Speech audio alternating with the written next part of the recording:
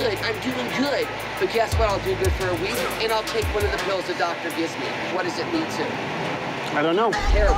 What you want, what you want, what you gonna do when Sheriff John Brown come for you?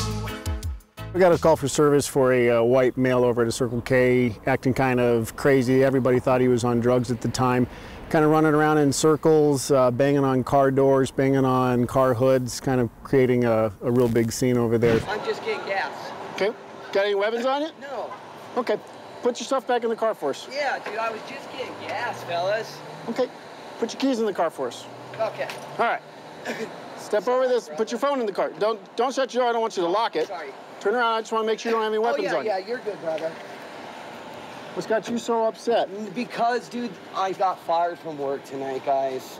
I started talking about what was in his vehicle and if there was anything illegal inside his vehicle, and he told me that there wasn't anything in there, but he didn't want me to search his vehicle.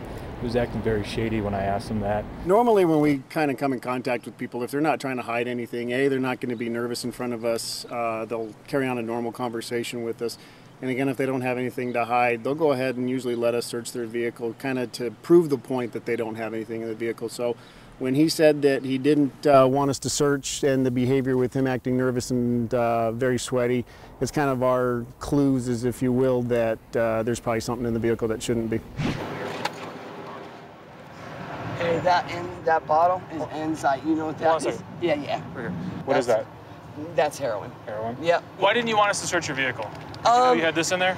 Well, no, it's just not only that, because, dude, last time they searched my vehicle, they tore my car apart for no reason, man. So it wasn't because you didn't want us to find the heroin? No, dude, we cleaned out my car today at work a little bit. What are these? Enzyte. Yeah? Okay. Yeah, but hey, it's not for size. It's just to last longer, bro.